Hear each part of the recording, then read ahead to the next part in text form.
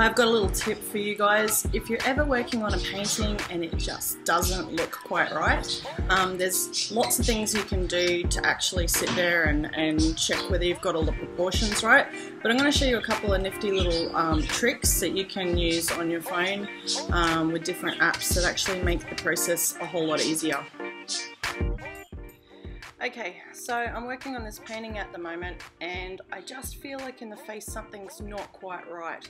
So what I usually do traditionally is I'd sit there and I'd look at the angles and the proportions, but nowadays there's so many other things you can do. So first of all, I stuck the photo next to the painting and I sat there and I analysed well, what do the angles look like, and I could tell that it was wrong. So that's when I decided to go one step further, and this is where I want to show you one of the apps that I use to actually check all my proportions. I use a range of apps when I'm mucking around with my videos, as you can see here, but the one that we're talking about today is actually Picmonkey. Okay, so what I did was I opened up Picmonkey, I went to edit a photo, I picked out the original photo of Julia.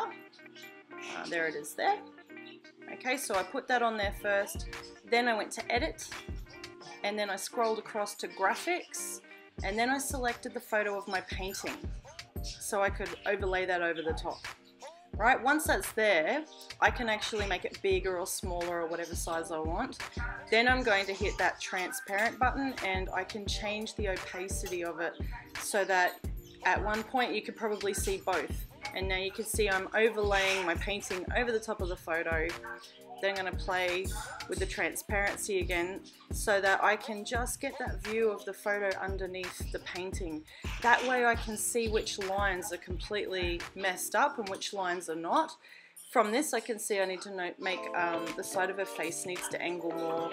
Her nose is a little bit higher and it's a different angle, and I need to fix her lips. Her skin tone is pretty well perfect. Then I save it, close everything, I can go back into photos. That will be right there. I can open that up, I can zoom in on it, and now I've got the leisure of actually mucking around and fixing that up on my thing.